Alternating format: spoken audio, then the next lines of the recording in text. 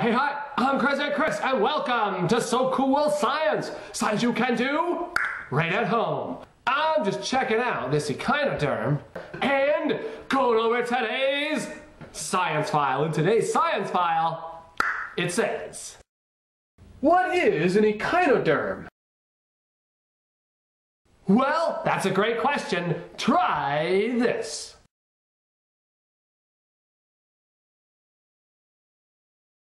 You'll need a suction cup and a sliding door.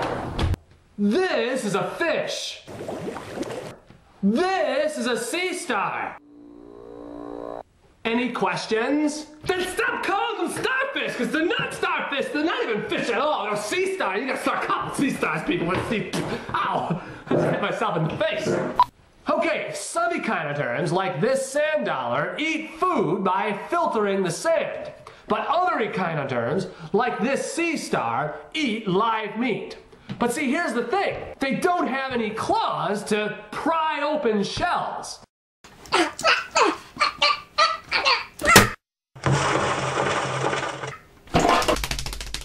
Okay, you're gonna start by getting yourself a sliding door. Then get yourself some suction. No, from a cup. No, from a suction cup. Try to stick with me. I'm funny. All right, I like to attach it like this. And now I'm gonna open up the door using just the suction cup.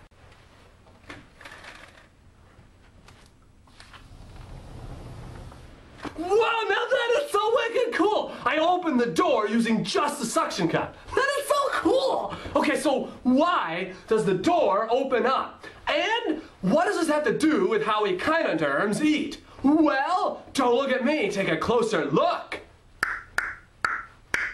at this. Echinoderms are a group of spiny-skinned invertebrates, usually showing 5-part symmetry and containing tiny tubed suction cup-like feet that work on a hydraulic seawater system.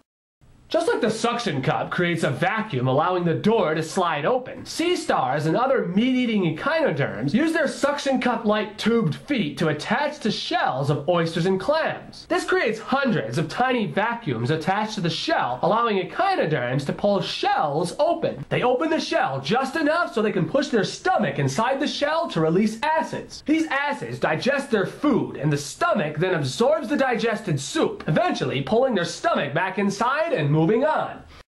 Echinoderms started out sometime between 525 and 500 million years ago. The first echinoderms most likely resembled cups with tentacle-like arms all growing from a stalk attached to the sea floor. Some of these stalks evolved into the feather stars, while others evolved into the sea stars and brittle stars. Some sea stars branched off and evolved into the sea urchins. Some sea urchins branched off, stretching their bodies and evolving into the sea cucumbers, while other sea urchins branched off, losing their spines and flattened out, evolving the sand dollars. So now you know more about echinoderms. You know, opening up a door using just a suction cup is why science is so cool.